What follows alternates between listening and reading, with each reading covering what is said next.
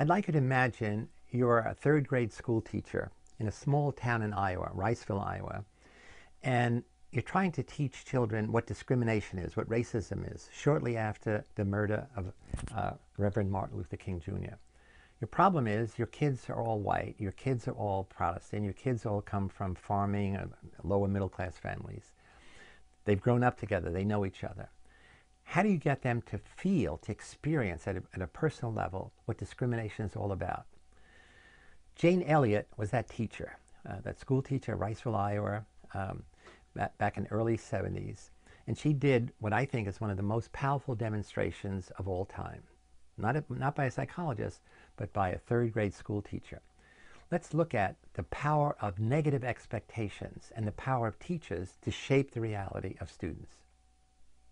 It's remarkable how small a difference among people can trigger prejudice, and how hard it is to stop prejudice once it takes hold. In no time at all, we can create a totally new construction of reality to define those we dislike and fear because they are different. A provocative demonstration of the nature of prejudice took place not in a psychologist's laboratory, but at a school in Riceville, Iowa.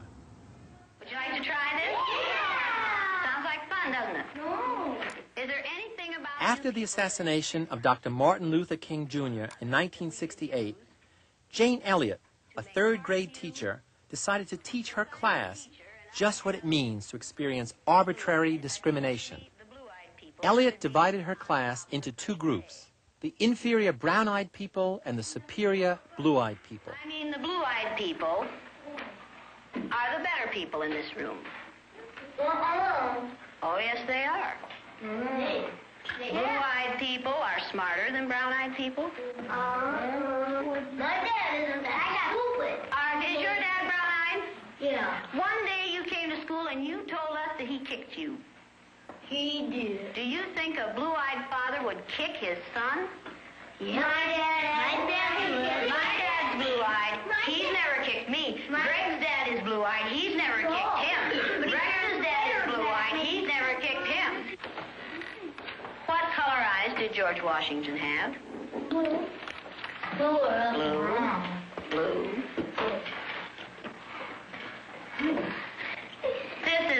This is a fact. Blue-eyed people are better than brown-eyed people. You brown-eyed people are not to play with the blue-eyed people on the playground because you are not as good as blue-eyed people. Well, the brown-eyed people in this room today are going to wear collars so that we can tell from a distance what color your eyes are. So the blue-eyed people each come up and get a collar. You can choose someone to put this collar on. And it seemed like when we were down on the bottom, everything bad was happening to us. The way they treated you, you felt like you didn't even want to try to do anything. It seemed like Mrs. Elliott was taking our best friends away from us.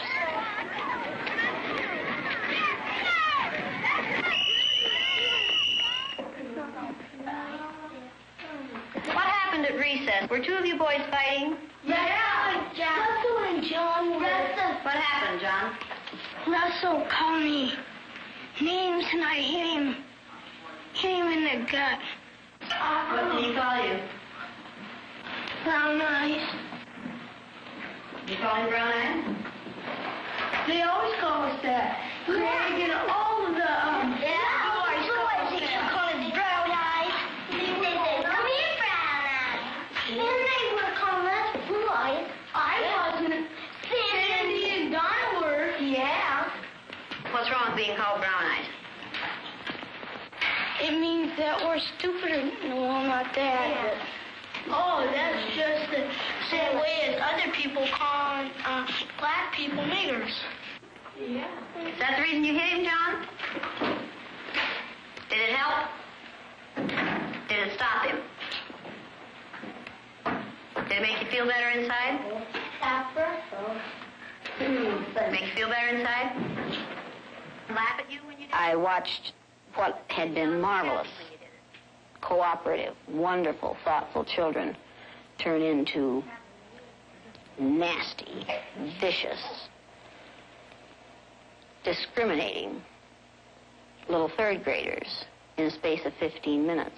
I think I learned more from the superior children than I did from the children who were considered superior, than I did from the children who were considered inferior, because their personalities changed even more than the others did.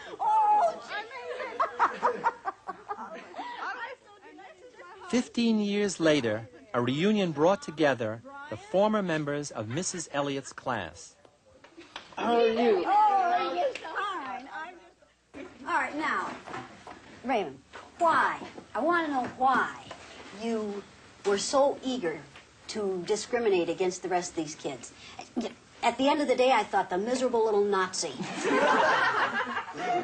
Really, I couldn't stand you. It felt tremendously evil. All your inhibitions were gone. And no matter if they were my friends or not, any pent-up hostilities or aggressions that these kids had ever caused you, you had a chance to get it all out. I felt like I was a king, like I ruled them brown eyes, like I was better than them. Happy. Boy, that day after we went home, and talk about hating somebody, it was there. You hated me. Yeah, of what you were putting us through. Nobody likes to be looked down upon. Nobody likes to be hated, teased, or discriminated against. And it just boggles up inside of you. You just get so mad. There are 4 things I'd like to add to this very powerful demonstration. First is, the lesson of this demonstration is the most minimal cues of difference between people, like eye color or lip size or virtually anything, can be the basis of discrimination when authority adds values to one or another. Brown eyes is good, blue eyes is bad, thick lips are bad, thin lips are good. It doesn't matter. As long as there's a discriminable difference between people, other people can impose value to make one worthwhile and the other worthless. The second thing is, what happened when the tables were turned, when the brown-eyed kids were put in a position of superiority? They should have practiced compassion because they knew what suffering was all about based on their eye color. Instead, the sad message of Jane Elliott's study is kids learned about power. When they were powerful now, they use it against their previous tormentors. So this is a big question. How do we teach people compassion after they have suffered and not want revenge? Teach them reconciliation and not retaliation. The third thing is that Mrs. Elliott in her class gave kids spelling and math tests every day. Can you imagine what happened when kids were in the superior versus inferior position? The interesting thing is when they were in the inferior position, their grades on math and spelling went down immediately. And the interesting thing is when they were top dog, when they were superior position, their scores on their math and spelling tests went up. So here's an interesting thing about how your intellectual ability or academic performance is influenced by your attitudes toward yourself. Whether you think you are superior, you actually perform better. When you think you're inferior, actually perform worse. The last thing is Jane Elliott is no longer a school teacher. She goes around the country, I guess around the world, showing this power game, or not showing, having people experience the power game in colleges and corporations. And again, she uses the most minimal difference. She can ask you, put out your tongue. Some people's tongue curls, some can't curl. And then she simply says, if your tongue can't curl, you're inferior. If it can curl, you're superior.